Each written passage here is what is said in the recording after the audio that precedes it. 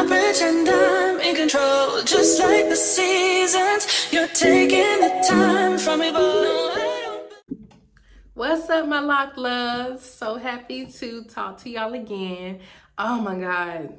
If you have been contacting me, telling me about my videos or inquiring services because you watch my YouTube videos, hey, like I love when y'all contact me.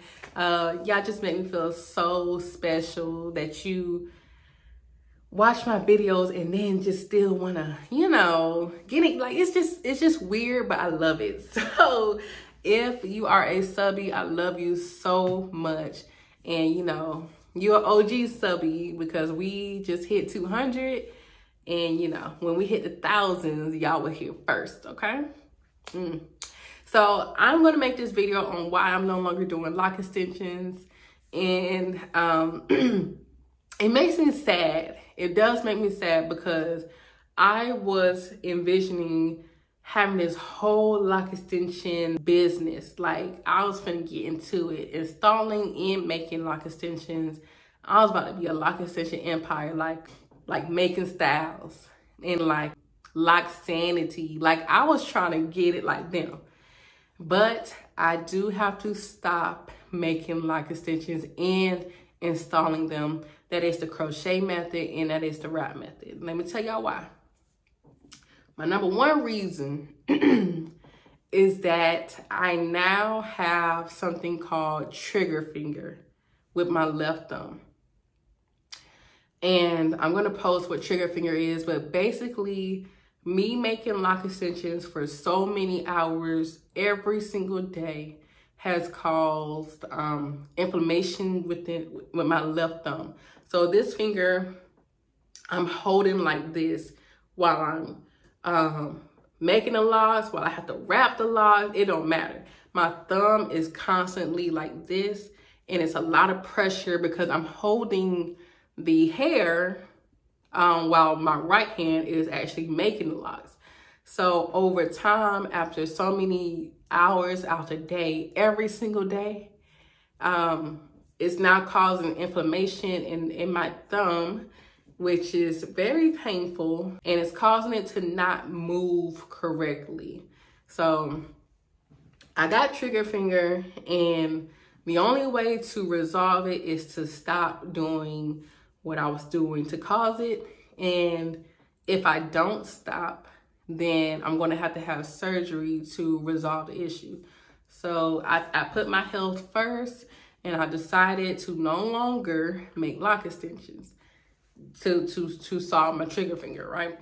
My number two reason why I'm no longer doing lock extensions is because they take so freaking long to make them.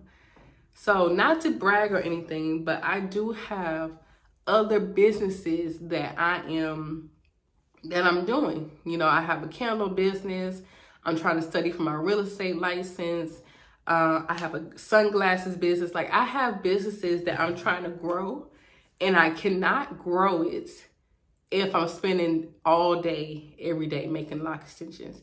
Like it literally takes 10 to 20 minutes to make a lock extension depending on the size and the length. And when you order 80, 100, 120 lock extensions, that takes me 3 or 4 days per order.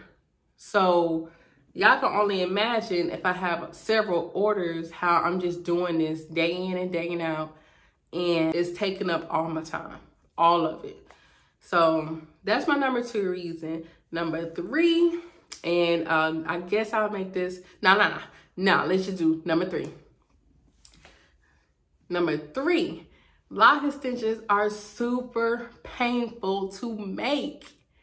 My God, like even without the finger protectors that I use, well, even with the finger protectors that I use, they're super painful. If you don't use finger protectors, which covers your fingers, then the needle will be digging in your thumb, digging in your fingers. But, I thought I solved that with my finger protectors. No. The motion itself, it causes pain in your arms, your hands, your fingers. Like, it is so painful. And like how I said, I was doing them day in and day out. So that pain is, it's super painful. It's super painful. And I can't take it no more. Along with the trigger finger. That's a delayed pain that I have to deal with. But, you know, while making them, it's painful. And number 4, I'm going to let this be the last one. It's super hard to satisfy people with lock extensions because the customer can only go off by pictures on what they want. Now, I can make them as close to those pictures as I can, but honestly, each lock extension is different. I can only make a roundabout on the size that, you know, if you say you want small, I'm going to try my best to make it a small, but each lock extension is different. And so also, you want small. I don't know what small is to you. I only know what small is to me. And yeah, you know, we can go by the ruler, but honestly, you have to see it and feel it to know if this truly is what you want. So it's kind of hard to please customers when you can't really have the experience of them feeling it and all that. Like, I could send out like a test lock, and after the test lock, they'll be like, okay, yeah, I like it, don't like it. But whatever. That last one is subjective to each person that makes lock extensions. So needless to say, I'm no longer making lock extensions. I'm no longer installing lock extensions. And if you are a stylist, you need to be charging appropriately for lock extensions because it ain't no joke. And if you are a customer, you need to be paying appropriately for those lock extensions. Like, I know lock extensions that go into the hundreds. You're going to be paying $300 to $800, maybe even $1,000, depending on what you want. And trust and believe, every penny is accounted for. Like, it's worth it. Like, if you knew what people go through to make those lock extensions, you would gladly pay the money. So stylists, charge appropriately, and customers pay, okay? Like, it ain't no joke. So, good news of me not making lock extensions.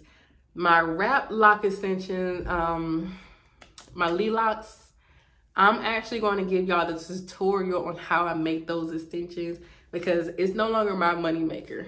I can't make no money from it no more. So I'm going to give you all a tutorial on how to make those extensions. If you are a stylist, be sure to look out for that video. You know, give your girl her props. But until the next one, peace. Give me a reason and I'll pretend I'm in control, just like the sea.